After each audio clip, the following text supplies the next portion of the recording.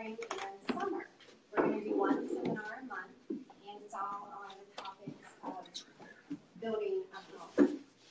Tonight, our topic is design trends, and we have two of Central Ohio's finest custom home builders. We have two representatives here with Bob Webb Homes, Scott and Dave, and we've got two representatives here with Three Pillar Homes, Lee and Brooke. Scott and Dave will be discussing the design trends in floor plans, and Lee and Brooke will be discussing design trends and surfaces such as countertops, flooring, the details of the home. So without further ado, I'd like to introduce Scott and Dave. Good evening, everyone. I'm Scott Shively with Bob Webb, and I'm not going to do much talking this evening. I brought one of our architects, Dave Johnson, to do that. But first, I'd just like to thank Evans Farm for inviting us to be on the dock the first time. I'm very excited to see what Three Pillar presents so we can steal their designs from inside. I'm sure Zen is you picked the ball. But in reality, it's kind of, I think Evans Farm is going to be one of the most exciting places that we've ever done business. Bob Webb's been building since 1960. You know, started a few communities that are well known, like Deerfield and Summerport, which is it's very interesting because we're now back here. But I worked with Dave almost 20, I don't know how many years, 30 years, I guess.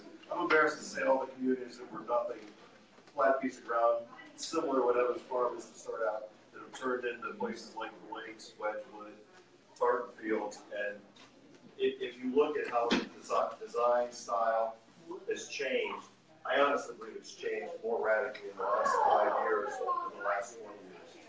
So with that being said, I'm going to introduce Dave Johnson, and he's going to take you through some of the, at least the interior design trends we're seeing. Dave.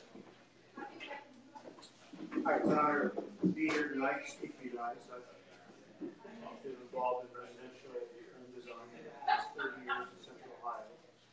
And we're really seeing big wave changes in the last 3 or 4 years.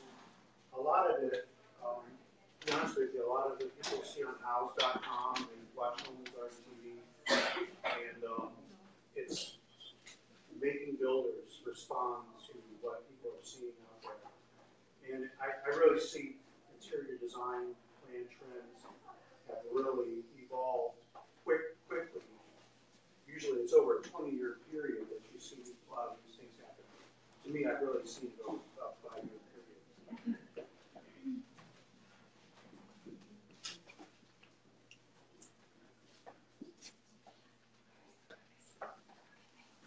So what's really important about Evans Farms is harkening back to the traditional field of architecture. What's really important is how do you get a house that looks traditional, looks like it's been around for 100 years, that still responds to today's floor plans, being the open concept. Everybody wants the nice wide concept of open areas. What we've done is taking traditional architecture and able to take those traditional forms of the front porch. And for example, this is a rendering that I did for a model that was stood up in Drone Village, west of Dublin. And what I've done is I've taken kind of a traditional Carpenter Gothic look house. You could really take this house and put it right down in the middle of downtown Granville. Carpenter Gothic was very popular towards the end of the 19th century. And it just harkens back to Midwest values. Obviously, you're going to see front porches everywhere you go in Evans Farms. And the hard thing about it is traditional architecture was really first developed when the automobile wasn't as important as it is today. For example, you go to Clintonville, a lot of times you'll have a rear garages or no garages at all, or an alley type garage. What's important today is to try to get you that feel, but still keep your garages so they're not a dominant part of the architecture. If you go down the neighborhoods that were built in the 80s and stuff, you'll see the 3-car side-load garages that stick out in front of the house and they dominate the house. The important thing about and I'm going to segue to the interior, is integrating your garages within a traditional form so they don't overpower the architecture. With that, we're going to start. I'm going to talk about a big trend that we've seen, and we actually kind of started the trend. I like to take presence of that. Is the messy kitchen. When you think about your kitchen, you want a kitchen that if you're entertaining, you have a big party, you want to have a way to clear all the dishes and go to a place where you can stack them up. You might even have a second. If you look right here, this is a little, we call it a little messy kitchen off the kitchen itself. What that does is you can have dry goods, pantry goods in there, but most importantly, you're going to have an area where you can have cabinets, and it's going to look good, but you could bring dishes and food and everything in there, stack it in there, close the door, and then your main kitchen stays nice and picked up and spruced up, and it just gives you a nice feel like you're not going to have to, take time away from the party to clean up the kitchen. You've got a messy kitchen back there. What's also great about that area is that's where you put all your stuff that you typically have to take out from underneath, put it on your counter. Your Keurig, things that, your blender and stuff, those are things that can go back in the messy kitchen behind your formal kitchen. For example, you could have a dishwasher back there, your Keurig and your extra sink and your dry goods. We put that on the other wall so you're not looking through and seeing it. And plus it can be a very aesthetic part of your kitchen, even though you can close that off and it becomes a separate part that you don't have to worry about if you're doing a party or something. And this is something that people see that and they understand. It's hard to explain it, but once people see it, they really understand and they respond positively.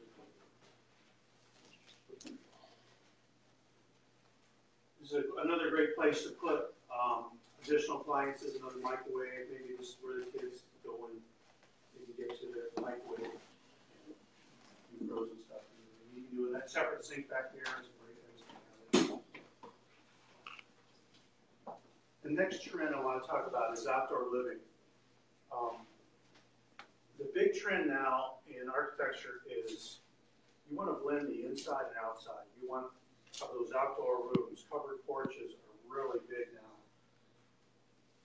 And what that allows us to do is bring in extra things. You do an outside TV, do a fireplace. What's great about this, I have a lot of clients that love the feel of a real fireplace, but they don't want to have a real fireplace in their main house because you bring in insects and dirt and wood, and you have to deal with that. What's great about doing a covered porch with a fireplace that burns wood is you still get the feel that, hey, I can have a traditional kind of fireplace, sit around them, and not have to worry about the smoke and the dust and everything going into your main house.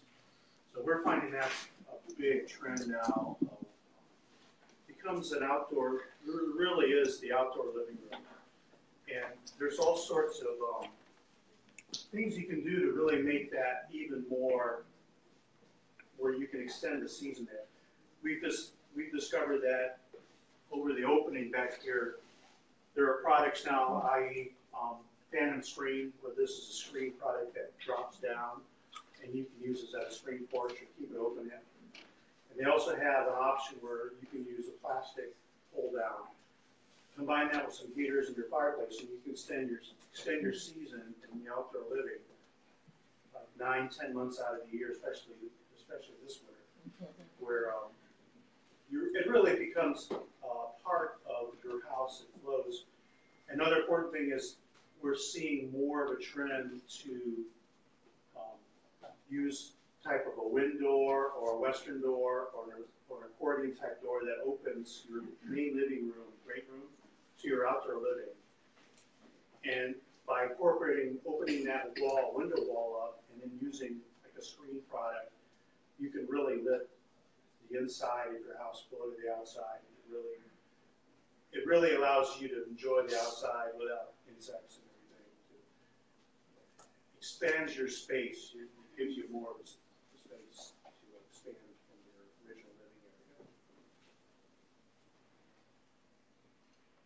This is another version where these are zero lot line condos that we basically took your outside covered porch, added a fireplace, and we added your traditional grill, but it's got a hood to take care of smoke and everything. It becomes that outdoor kitchen as well as an outdoor living area when you're entertaining.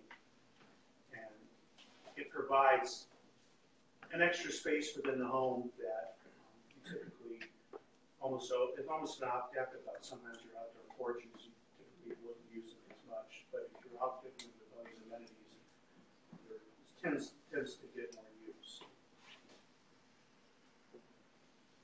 The next trend I'd like to talk about is the laundry room access. We have a lot of couples who they become empty nesters and they downsize, and a lot of times it's maybe two older people that are in the residence and the kids come by, and they will typically have a first floor master and we'll have 3 or 4 bedrooms upstairs. That's where the kids and their families come, like over Christmas, they will live upstairs. And what we've done is we've taken the laundry room away from, say, the mud room off the garage, and we've integrated it so that it's off the walk-in closet of the master bedroom. This would be the master bedroom, the walk-in closet. And the laundry room integrates within the master bedroom walk-in closet, so you have access not only from the main parts of the house, but also from the master bedroom suite as well. And it's great if you're getting ready in the morning and you need to run and grab something from the washer or the dryer. Your laundry room's right there. It's basically integrated, with your master bath closet. So we're finding a trend, especially with the empty nester clients, that really appreciate almost like it becomes like a super master ensuite. In this slide on the right, you can see part of the laundry room, and then it integrates with the door open, and integrates with the walk-in closet.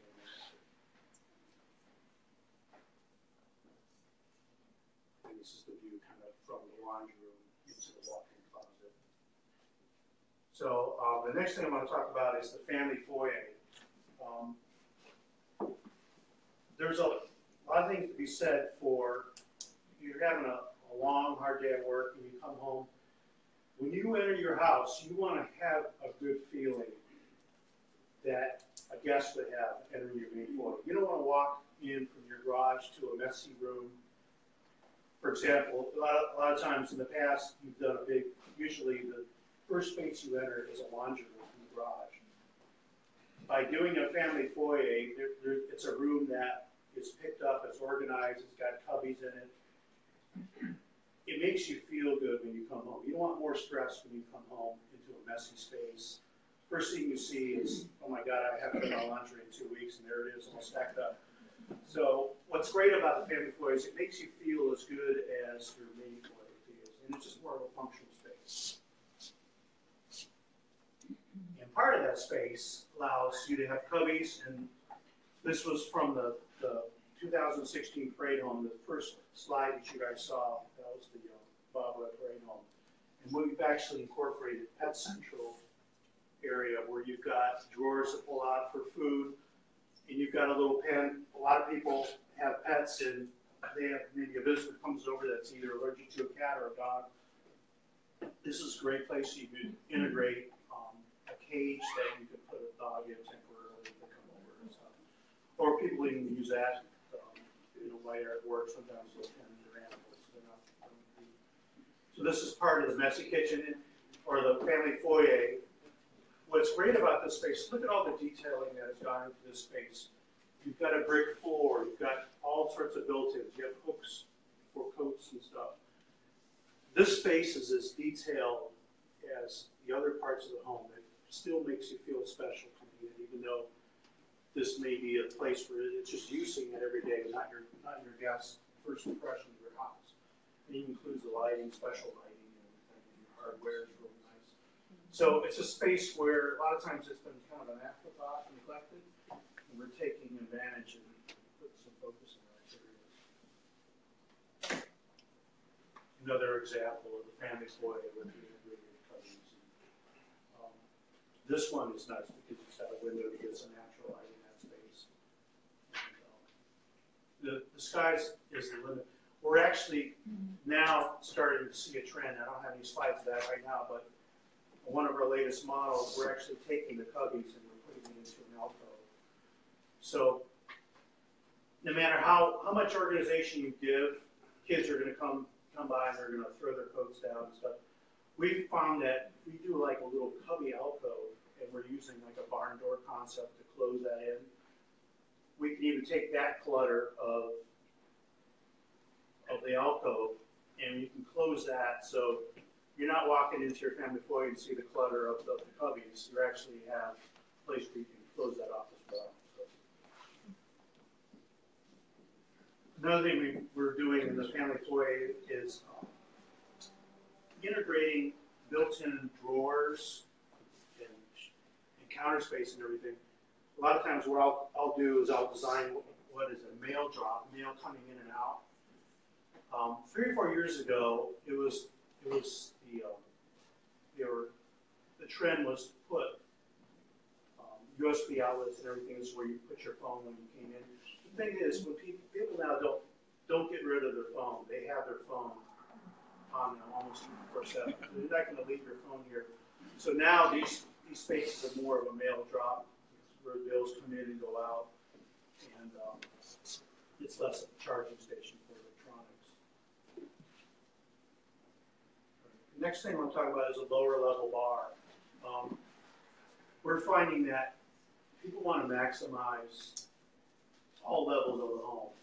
And the old days of a finished basement where you have the laying ceiling and the paneling are long gone. I mean, the detail level of lower levels has really gone exponentially. And this is designed for entertaining. In fact, this is not a typical bar. This becomes a serving bar. You've got a place where you can ice champagne and wine. The bar integrates cooling, refrigerators for beer and wine in the back, and it's designed for entertaining in a level of your home that typically was the old rec room. Now it's becoming a place where we're doing full design in bars, basement kitchens, and we're also seeing a trend as well to go from, let's say, an 8 to 9 foot height in basements to going to a 10-foot board wall height to give people extra space. And that helps when you have drops and stuff. It gives the ceiling height, even though you may have some areas where you've got drop beams. So, this is another version of a smaller bar or a traditional bar where people can sit there and be served from behind, integrating their line and countertops. And be surprised how many places now we're adding flat screen TVs. And usually in a basement like this, you'll see maybe 2 or 3 flat screen TVs in different locations throughout the basement. Another thing, a trend is to dress up the drop beams. For example, in this model, we've done heavy timber wood to kind of give the feel like it's an old house that was kind of built with timbers to hold the rest of the house up. It's those little touches that, especially I think in the ambiance of Evans Farm, that people walk in and they think, when was this house really built, or was this a renovated house? There's certain details with the brick walls and everything that kind of give that a reclaimed, renovated look to it, and give the house kind of a built-in history. It's kind of neat, those neat touches. And you have a lot of different varying. What's great about it is you have the shininess of a quartz or a granite countertops with kind of the roughness of the brick and stuff. I like that play of shiny and texture.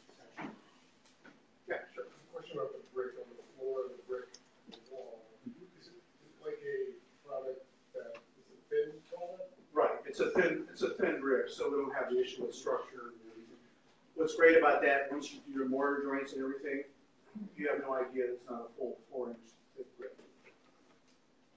It's a great way to bring that texture in. And it's real brick. It's just a thin mortar. thing we're seeing in those lower level basements is a place where a wine bar would use. You know, this is not a big space. It's like 4 by 7, but it's got a glass door, so it's a neat display of your wine. And sometimes you can actually climate control some of these rooms too. If people are really into the wine and keeping it at a certain set temperature. The last thing I want to talk about are 12-foot living areas. We're finding that literally the trend in the last 5 years is we've gone from a typical 9-foot first floor ceiling to a 10-foot ceiling. We're finding that if you go from a 10 to 12-foot ceiling, the impact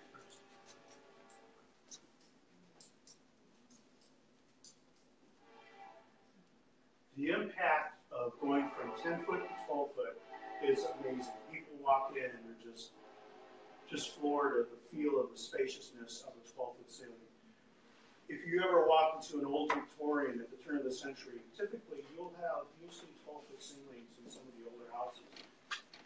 And a lot of times the taller ceiling was, it served a function because back then a lot of times you used gas lighting to light a home, and a lot of times the higher the ceiling, the more chance you smell the fumes of the gas lighting.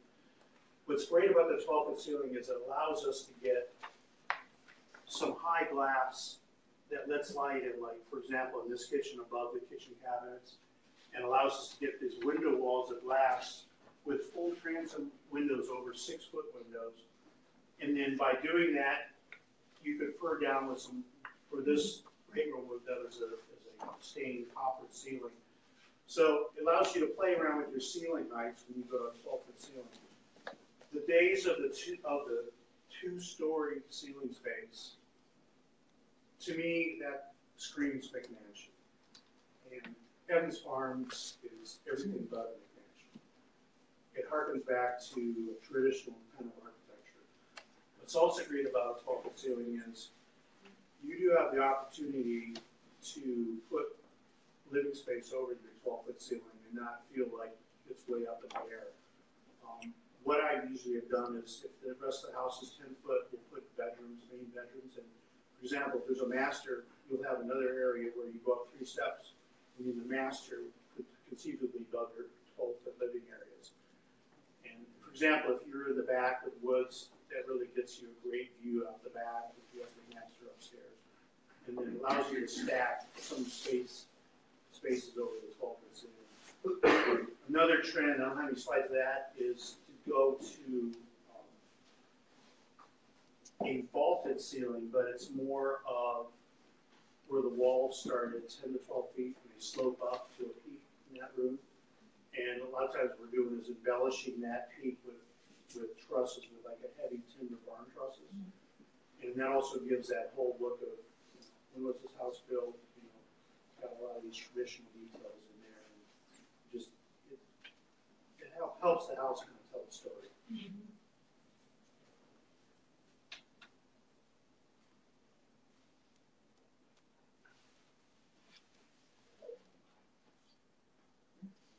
And this is another view of the 12-foot ceiling where you can look through. We literally took all the walls out of this first floor. I think if you see this is a ranch with steps that lead to a basement. Typically, you'd see a wall here and a wall here bracketing where those stairs are. By opening up that part of the house that typically would have walls, you introduce these amazing views. This is a combination of the wide open concept without walls and the 12-foot ceiling. And it really, the house has a traditional exterior. You walk in and it almost feels like almost like a New York type loft feel to it, because all these areas are integrated where you look into the dining area and the kitchen areas. And you also can see the light, the windows above the cabinets in this kitchen as well, and it takes advantage of the 12-foot ceiling in this regard too. So that's the end of my slides tonight. I can take any other questions.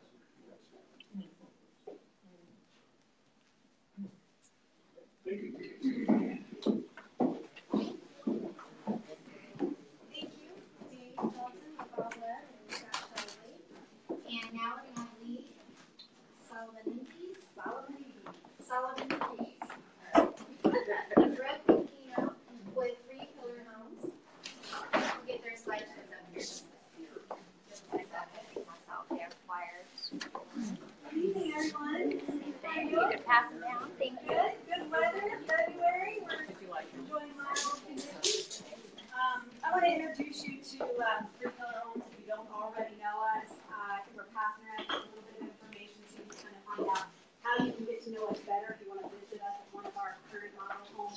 while we're getting up and running in Evans Farm.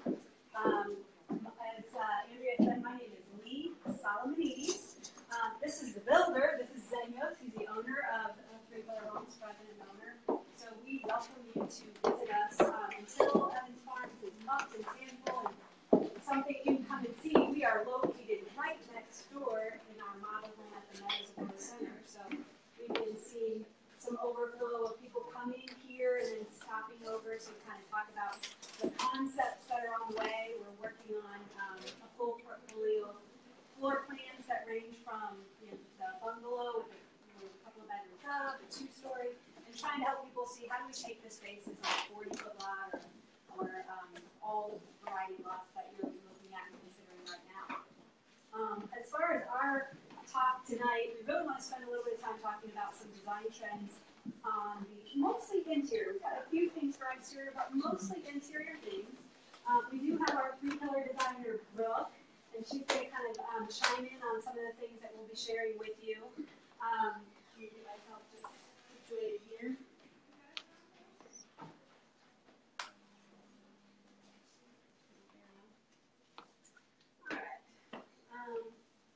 So as far as starting from some broad concepts on exterior, I think one of the things we want to pay attention to is taking the best of what Evans Farm is trying to be and implementing that from the exterior and then moving right onto the interior and paying attention to the architectural style and every detail that portrays that style. So we want to pay attention to front porch details. We want to pay attention to the finished materials, the mix of the materials, the types of columns and styles that we're doing on those, and the front door. We think the front door is probably one of the single biggest impact places. You're going to have these front porches, but front doors are going to be part of the statement that really sets the stage for the whole streetscape and for the community to come together and have that presence. So when we look at this picture here, there's a couple of, you'll see some of our pictures of some finished homes tonight. You'll see some of our pictures of kind of the down and dirty, what's happening right now under construction around town from three-pillar homeowners. Generally, all of these pictures are something you can see around town under construction today. So if Brooke, you want to kind of walk us through a little bit of what we're looking at here when we talk about some of the exterior trends. Cedar stained porch on the top left. Cedar beams on the right with a painted front door. The one below is the contrasting dark bronze gutters, dark windows, the dark bronze metal roof on the front porch, a smoky gray called Harbor Mist stain on the cedar beams of that house, and then a painted front door.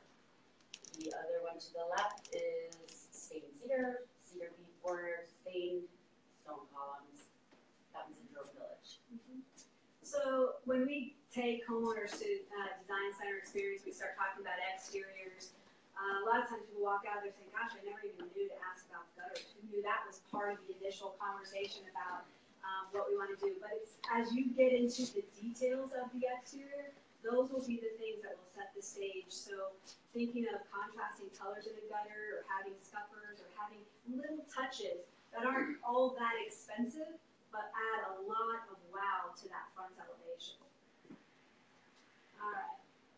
So here is a home we have under construction right now, and we think that this picture, and it's clearly not finished, what we want to showcase in this picture is a little bit about making a statement with things like a chimney or a fireplace look that can go great in this traditional setting that we're going into Evans Farm. Is there anything else on this one, Brooke? That stone, we mixed 3 stones together into a white butter joint. So instead of choosing just one style of stone, intermixing and having them pull from multiple offerings to get maybe a little more organic look and not so manufactured. Good. As far as this exterior goes, I think that it's a little bit difficult to see in the picture, but we're taking very much a white farmhouse look, but we've got multiple materials going on here. This is a painted brick on that main center gable of the house. So when you approach that house, you feel that texture, you see that difference. And then you've got the white siding and the vertical board into the garage space. Brooke, what else about this one? Anything important? Stained, metal roof front porch, contrasting gutters again, and we just seen the front door 2 days ago. Here on an exterior, we just like to talk a little bit about the fact that stylistically, you really want to get your arms around the style that you're planning for when you're designing the home. And it's in this neighborhood so central to the beginning conversation. As a design build builder, a lot of our homeowners do come with an agenda for exterior.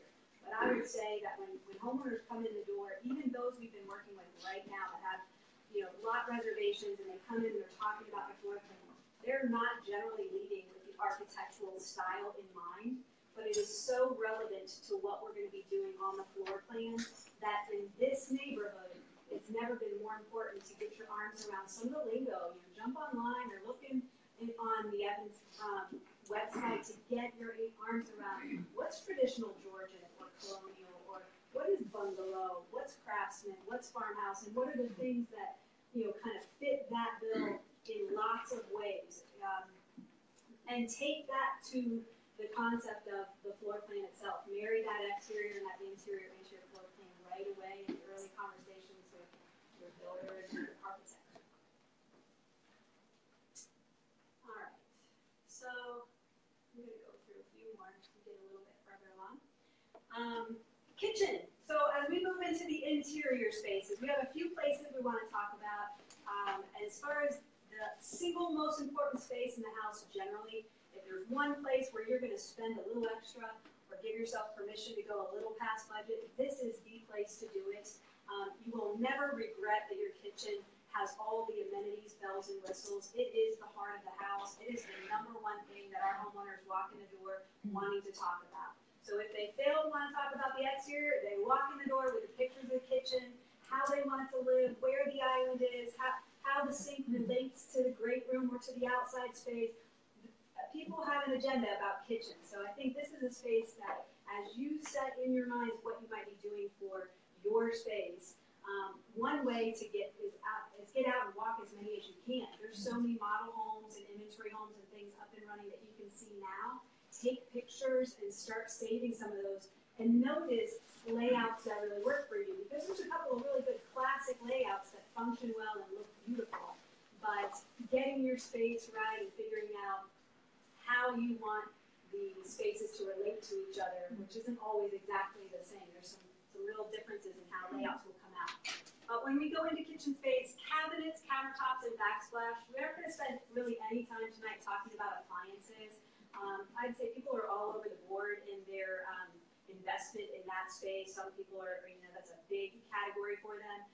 It's still an important essential to the kitchen, but it's one of those things that I think it integrates into the layout based on how much of a cook you are, how high end of appliances you want to go, how commercial grade versus residential look. All right, so in this kitchen here, I think one of the things we like to talk about is being able to mix materials and not feeling that you have to have all the cabinets the same, or that you have to have all the materials happening the same way. I'm going to let Brooke talk about a couple of these things here, but before I do that, I think there's a couple of mega trends when it comes to cabinetry. There is the painted look. How many of you are thinking about all white cabinets? How many of you are maybe sick of all white cabinets? I thought a little bit of both. As far as what we're seeing, I mean, certainly white cabinetry is dominating the marketplace, but we also see a lot of other painted cabinets coming in. Are you seeing the gray islands in the pictures? Are you seeing the painted looks? So that is something that's still very popular, and I think, painted white is a classic look, so it's not something to think that it's just on trend now. Brooke, in this kitchen, any quick highlights to share that are really things that are working well here or that we're seeing? We did a painted, that's a light gray cabinet, simple 3x6 white subway tile as the backsplash, because they did spend money on quartz countertops, so we kept it a little simple on the backsplash. And the cedar floating shelves. In this space here, This is a homeowner that really wanted to take the idea of the two-tone look, which is also something, you've seen this in model homes or magazines right now, where you might have the perimeter in one color on cabinetry and the island in another color. Or we're starting to see a little shift from that, where you might see the base cabinets be one kind of a color and the upper another kind of a color. The island is certainly a really nice opportunity, like in the last picture, to let it look like a piece of furniture. And again, that can inform bringing the architectural style of the exterior on and letting, whether it's the corbels or the legs or some sort of detail that informs the exterior architecture style to the inside the kitchen island, and let those two worlds play together a little bit. So two-toning cabinets is still very popular. Lots of things that you can see in the market that do that. And when you two-tone, don't feel that the cabinets need to be the same manufacturer. We're seeing people mix and match. We're seeing people do a hood that is maybe a high-end custom-built hood, but not necessarily the whole kitchen in that same product line. So hoods are an important impact place, and they're a place where you can spend a lot of money quickly, so you can then maybe go to a less expensive product line in either another space in the kitchen or in the messy kitchen or in other spaces in the house. So here's our classic white look going on, and Brooke, I think there's a couple things you were going to say about that one, if you remember.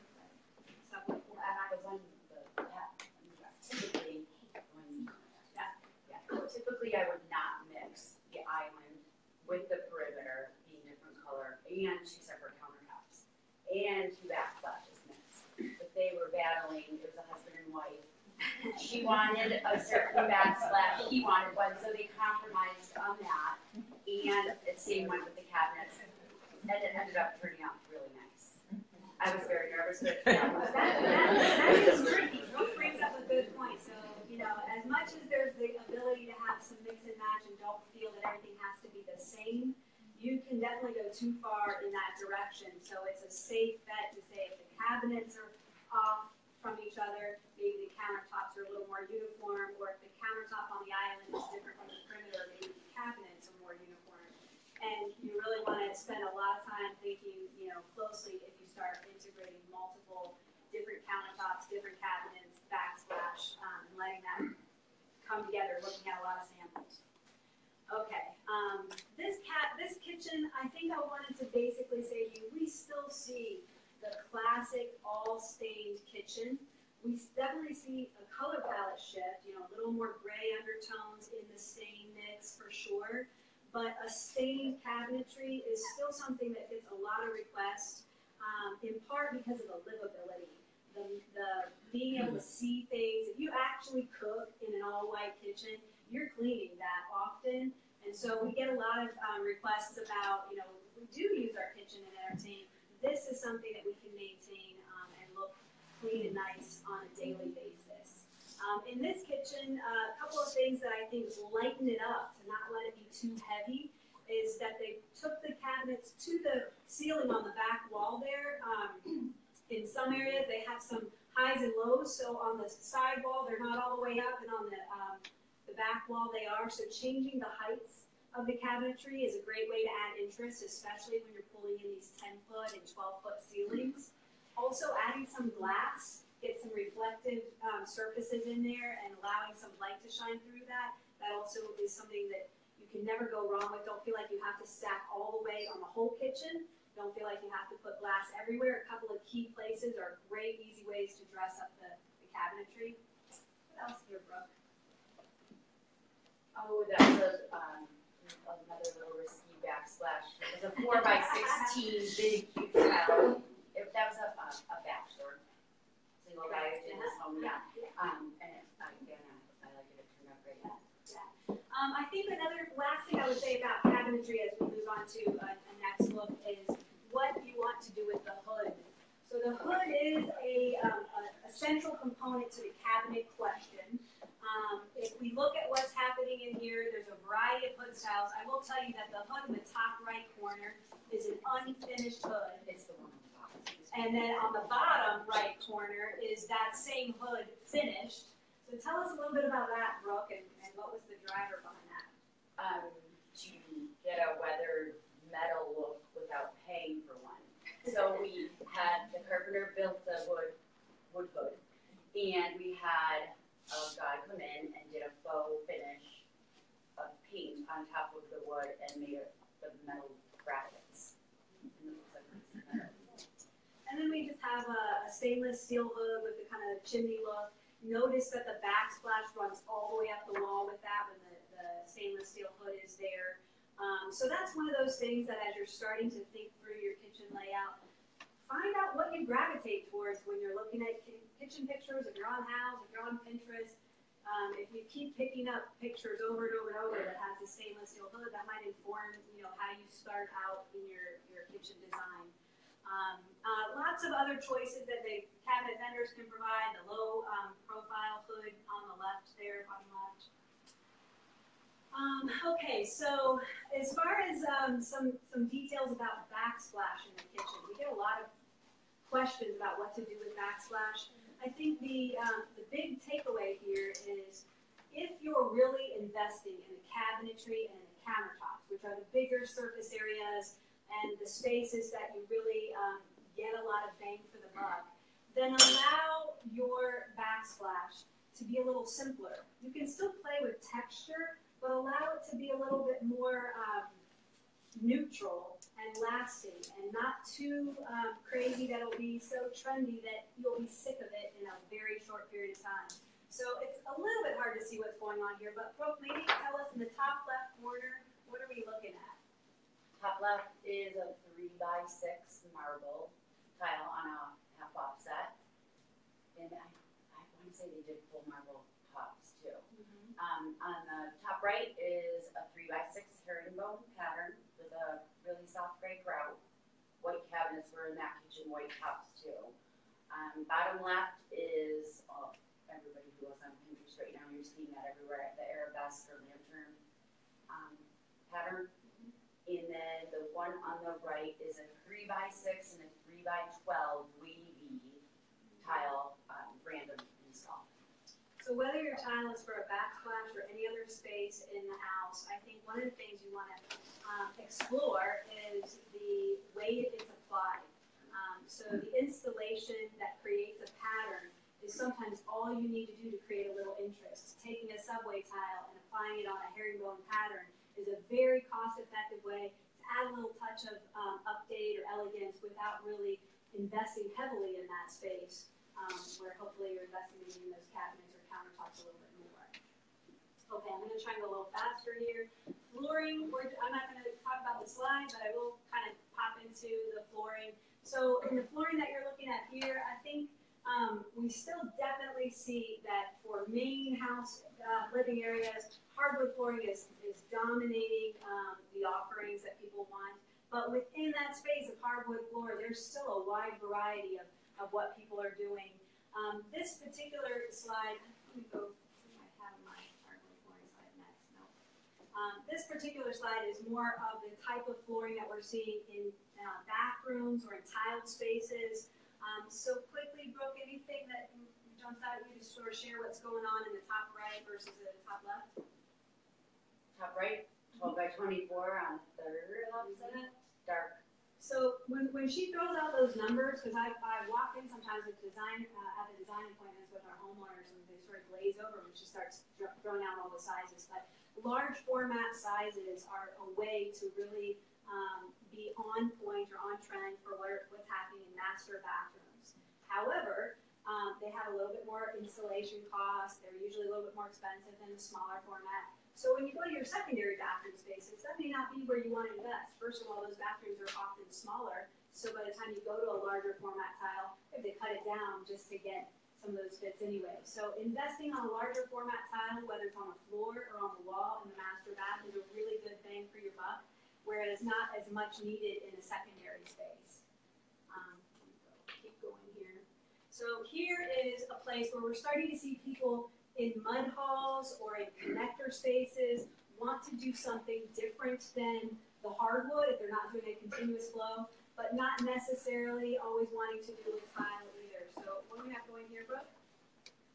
What was brought up earlier, 3x thin brick, which is in the front foyer over there, on a herringbone Yeah, if you want to see thin brick on a herringbone, it just went in here as you go out the door tonight. It's in. Yeah. Here. Yeah.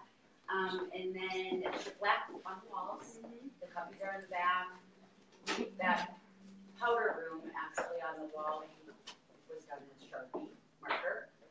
Looks like wallpaper, but yeah. That's awesome. Yeah. Yeah. That's great. Are you seeing the shiplap in the pictures you've been looking at? Are you seeing chip and yeah, okay. Good, good.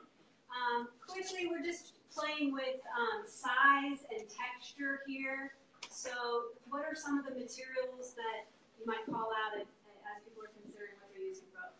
Top left is the brick that's in the front over here, so you'll be able to see it in real life. The top right is a hexagon on a bathroom floor. Bottom left, octagon dot that was going on the floor, 3x6 on the shower walls, and then the 12x24 marble look tile was going in that shower as well. And then you have the wood look, which is very popular right now, wood look tile in bathrooms. You guys seen that? The tiles look like wood. So one thing we like to tell people, if you do go with the wood look tile, Brooke is always a big proponent of sharing this with our homeowners, that we don't want to put a wood-looking tile really up next to an actual wood floor. Those two things just don't play as well together. They kind of compete a little bit. So typically, we like to put that wood look in a space that's not necessarily buttressing right up to an actual wood floor. So if you're going to have hardwood floor in your master bedroom, for example, you may not want to go with a wood-looking floor in your master bathroom. But if you're going with carpet, this is a great look with a good lasting value too. On hardwoods, we are still seeing a mix of people that are choosing stained on site and engineered wood floors. But I think probably the hardest piece to overcome for people, there's still this old school mentality of, I want real wood. That stained on site sort of trumps the engineered wood. But when you start shopping for this, you're going to see that depending on the product line and what you're looking at, engineered wood floors can oftentimes be dramatically more expensive than the stained on site or solid wood floors. So the driver of that is wood species, size of plank, certain, what else do we usually say, certain thicknesses of the wood. As far as making some choices around this, if you're looking at doing hardwood floors on the first floor, especially if you're looking on a smaller footprint or envelope of first floor plan, having a continuous floor that isn't interrupted, not changing the kitchen from the great room to, that's one way to give you sort of that expansive look of keeping it all continuous. But recognizing that the engineered wood floors that are being used today are in part helpful to our specific climate. So even though tonight and in this room it doesn't feel like it's February and 12 degrees out, but when we have that kind of climate or temperature change where we go from cold to hot, the wider the plank is on a 100% wood floor install, you're going to have some what we call cupping and gapping. So on the ends of the boards, they'll cup up or they'll shrink and gap. And so that constant expansion and contraction of the wood on a wider plane is why none of the flooring people in Central Ohio want to install wider plank real wood floors, because it doesn't take the changing temperatures. Whereas the engineered floors really lets us do that because the top layer is still a real wood, but underneath it's got some material that allows it to expand and contract a little more nicely. Anything else on this? Okay, this I think is probably the most fun, but I didn't say so, but in flooring, that's one of those pieces you're going to put in and it's going to be there for a long time, and it's one that if you're thinking about the second place of investment after the kitchen, it's the flooring. It's the main flooring of the house. You can always continue to invest in the home with some of the details that we're about to show you now. These are the things that add character and specialty, look and style and value. So we think a few of these out of the gate make a lot of sense, but if you have to decide on where to spend on your design dollars, your wood flooring on an expansive view is a good investment for a long-term play in the home. Okay, so some trim details. I'm going to go a little quickly because we're kind of running long on time, but you can see here we've got some built-ins with a real kind of farm look again. This is a great picture to kind of talk about bringing the exterior look to the interior of the house. So if you're looking for a farmhouse look and bringing that element into the great room, this is, I think it's a painted brick with, a very rustic but simple style of mantle with the floating shelves, but still has the functionality of the cabinetry. Here, we're seeing people really expand on what they want to do around fireplaces. So never, ever, ever stops to be a question of what to do with the TV, where does it go? And so that is probably really just boils down to a lifestyle preference. Are you wanting it in the center of the room? Do you want to put it over the fireplace and hold the firebox down? Don't do a hearth, drop that mantle so you're not craning your head too much to watch the television.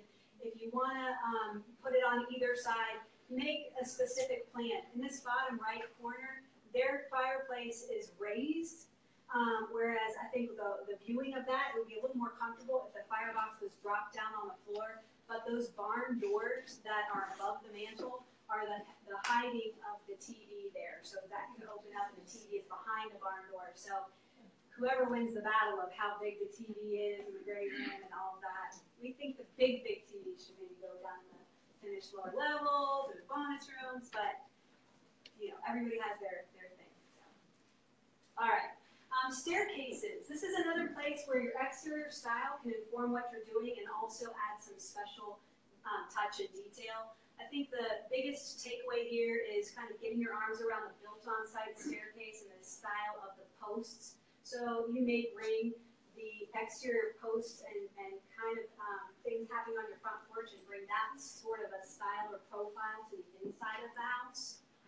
Anything else, Brooke, that you would say here? And trim up the stairs, maybe? No? I think the knuckles off the iron, just little tweaks So here. you were make a saying the difference. knuckles off the wrought A iron. little decorative on the rails. Maybe going just simple classic with and getting out the decorative detail there. Built-ins. So you see the built-ins are probably one of the most common built-ins that people do out of the gate in their new build homes in the mud hall arena because there is such a need for a drop zone. But then how those come together, whether they're all painted or they're stained, also just little tiny details. Be creative. It doesn't have to be the stock, builder hook. The hooks that are in these are unusual things. You could go to an antique place, or you could find some things that you can bring to give little touches of details that make statements about the look or style you're going for. Also notice that, what word is that? I was laughed at and made fun of for those hooks, and now everybody wants them. They're railroad spikes, and I have a guy who bends them for me, and now everybody wants them. There we go, so railroad spikes. A little bit more detailing on just allowing yourself to dress up special spaces. If Evans Farm is meant to look back to a time of kind of traditional architecture, letting some of those little elements of traditional classical touches come into places like your doorknobs, your lighting, your the hardware that you use. It does not have to be matchy-matchy though. This doesn't have to be whole house. This can be certain touches or spaces. So take away the idea that it's an all or nothing when you're looking at an option. Sometimes that makes it cost prohibitive, but if you can put a few touches in the daily wow spaces, probably worth the consideration. Anything to share? Custom mirrors, changing up from just quartz countertops. We've definitely seen that. Lighting is, I think, one of the things that our homeowners struggle with the most because of scale and also because it's a finish line piece that you're actually selecting the light fixtures deeper into the construction process than you are selecting cabinetry, flooring, and exterior styles. And so it's a run out of money time. It's like, more money. So at this point in time, we tell people first plan on some light in some wow key areas. So at the entrance of your home, in the kitchen, those are some areas that you want to feel special right away over the island. But when we talk about design and detail, some things in the secondary space that you can go back in and do a little bit later if it doesn't make the cut out of the gate, these would be spaces like in secondary bedrooms or a bonus room or even in the master master where you're not necessarily parading your guests through yet and you want to change something out. So make sure you allow budget for light fixtures that gets your entry main floor well covered. And your exterior light fixtures, big consideration too, which that will probably come earlier on when you're doing your exterior style. All right. That is it. I made it through to the end. I hope you guys had a great evening, and I look forward to meeting you. My contact information, I think I have cards out here, and again, we have a model really close by, so if you would like to talk to Brooke or myself and meet with we would love to have you. Thank you.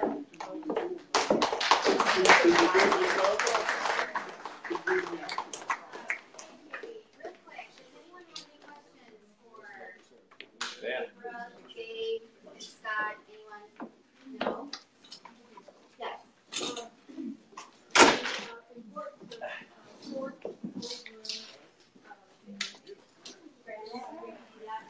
So we definitely are seeing a big push on quartz. We're seeing more and more people choosing quartz. Granite is still a dominant player in our marketplace. It's still probably the first go-to, but we see people either being tired of it or also some of it is a little bit of the green factor. I mean, granite versus quartz as far as the sustainability of, million-year-old rock that eventually isn't going to be there anymore. So we're seeing people mix and match it a little bit. I think they're both great products and still have the usability in the kitchen as far as being able to work on that surface. But I'd say that we're starting to see people play with it, whether it's the whole kitchen because they like the look, especially like if you notice in these pictures a little more continuous look, less of the veining and all of that. And so if you like that kind of clean lines, continuous look, I think quartz is a great place to go. I see some people not ready to give up that granite in the kitchen, but they love playing with the quartz in the master bath. So I see that often too. What else? Also, I want to add that one of the trends now is big islands. We're talking islands that are bigger than your typical slab of granite or marble. What quartz allows you to do a continuous surface. And they're really getting more creative as far as quartz looking like natural stone. Anything else? Anyone? Well, I have two questions for you. Who in the room is currently building a home? Anyone? No? Who in the room is going to be building within the next year? Now, I see some Evans Farm buyers here. So You can raise your hand. That means it's written. Yeah, should be ready by then, right? And talking about Evans Farm, it's truly a special place. If you are not familiar with Evans Farm, it's a new community being developed right across the street here in Lewis Center. And it's being built using the principles of new urbanism. And new urbanism is a trend that is sweeping the country, actually, and has been for a couple decades. It's all about walkability, connecting, and community. So in Evans Farm, everyone will have a front porch. Again, that's to get residents outside on the front porch waving to neighbors as they walk by. We have pedestrian-friendly streets where you can walk safely to one of our many parks in the community.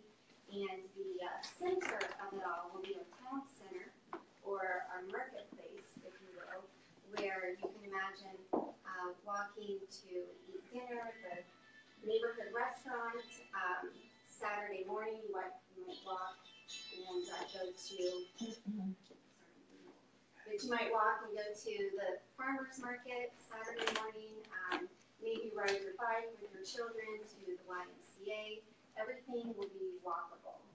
It's truly going to be a special place. So, and if anyone has questions about Evans Farm, okay. My husband and I lived in Florida, and we lived in a new urbanism community. Joel Limbury is our builder, and we were really excited about having this new urbanism here in Columbus. It is definitely the first of its kind here in Central, well, all of Ohio, I believe. Yeah, I think what happened is New Albany was the first attempt at new urbanism. Let me introduce Dan Griffin.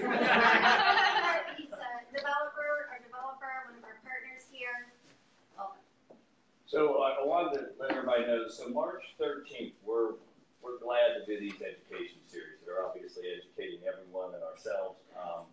And that's part of our goal, educating the community with Olin Tangy schools. We've got a good scholarship program that we're doing. But March 13th, we're bringing in Bob Gibbs, Michael Watkins, and a lady, I should say, a lady named Monica, I think Jefferson. Bob Gibbs and Mike Watkins worked for Duane, Clater, and Zyber, which they did Seaside, they did Celebration, you're waiting in your head, they did all those. So these two gentlemen and this lady who's the director of National Town Builders Association, New Urbanism Town Building, Bob Gibbs, Mike Watson are coming here the 13th nationwide. We're bringing them in. We're doing charrettes for ourselves to learn more and just find detail of the community, even in the commercial village side. But that night it'll be March 13th from 7. You can start getting there at 6:30. We'll be ready at 6, but it starts at 7. They're going to do a 2-hour seminar, questions and answers, really about the whole New Urbanism March, which is all about relationships in the community. It's throwing the keys on in the afternoon and when you get home and never having to get back in your car to do things and enjoy. We have in our village, I just wanted to say this, and I don't know if you've already mentioned it, we already have 20 businesses that we are signing up to go in. And these are all local businesses, no chains, no Walmarts, everybody always asks me.